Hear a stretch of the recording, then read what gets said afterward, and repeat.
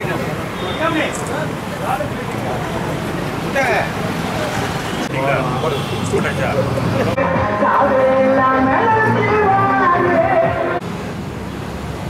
விபத்து என்பது நாம தேடிக்கொண்டுள்ள ஒரு ஆபத்து. சாலைகளிலே நாம் செல்லும் பொழுதெல்லாம் நாம் என்ன செய்ய வேண்டும்?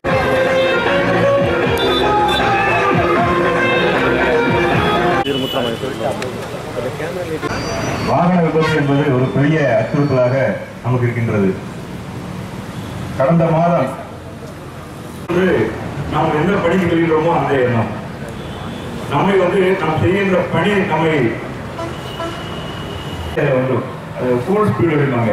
வேகமாக போக போக போக நமக்கு அது ஒரு சந்தோஷப்படுற மாதிரி ஒரு மாயை கொடுக்கும். தினங்களுக்கு முன்பு திருநெல்வேலியிலிருந்து தூத்துக்குடிக்கு வந்த 2 மாணவர்கள் நமது அழகான வயது, வாழ வேண்டிய வயது.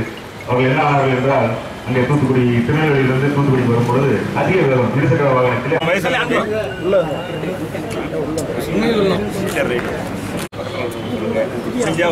இன்ட்ரெஸ்ட் தான் உங்கள் தெருவிலேயே கூட நீங்கள் ஒரு மீட்டிங் ஆர்கனைஸ் பண்ணிக்கோங்க. நீங்களாவே ஒரு 10 பேர் வாங்க சொல்லி வர சொல்லி அவங்களுக்கு வண்டி எடுக்க மாட்டார்ல சார், வயசான வண்டி எடுக்க மாட்டார்ல வந்திருக்காரு இல்லையா?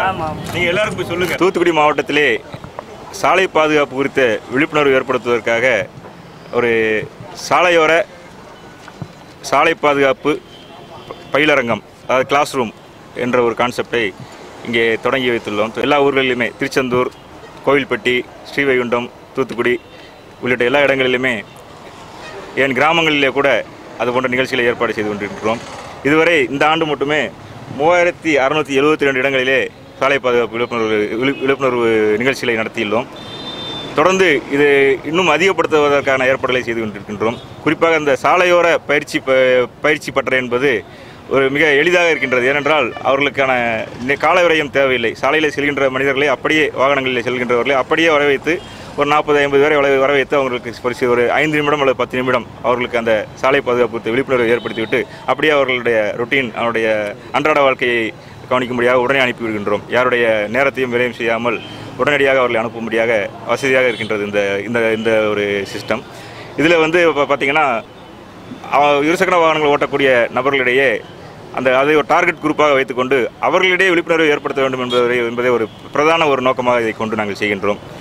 யாரெல்லாம் இருசக்கர வாகனங்கள் ஓட்டுகிறார்களோ அவர்களை வர வைத்து கிராமங்களிலெல்லாம் இருசக்கர வாகனங்கள் வைத்திருக்கின்ற நபர்களை ஒரு மரத்தடிக்கு வர வைத்து அங்கே அவர்களுக்கு விழிப்புணர்வுகளை ஏற்படுத்துகின்றோம்.